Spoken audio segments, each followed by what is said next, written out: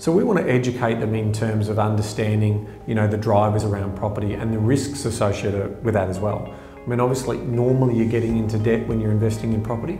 So we want to make sure that people can understand that there needs to be sensible investing, not too much gearing, making sure that you're playing the long game, not getting too caught up in the get-rich-quick programs that are being touted out there. So part of that is also about that regulation piece.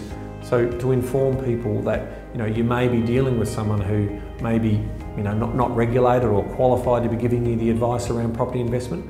So it's really important that they know that they go in with eyes wide open in terms of the risks and obviously the great rewards that can come from property investment. So the membership funds that we raise are going to be invested in some key areas.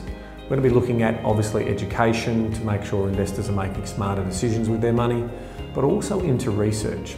It's really important for us to be able to get some insights into the economic and social benefits that we deliver to the broader community. Property investment, it's a high value transaction.